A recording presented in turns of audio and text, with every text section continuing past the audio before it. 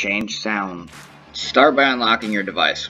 Once the device is unlocked, you need to go into the settings. You can get to the settings from your application tray or by pulling down from the notification bar and clicking on the settings icon. Once you are in the settings, you are going to want to scroll down until you see sound. Click on the sound bar. From here, you can set the 4 different volumes on your phone. You can turn on the vibration for your calls.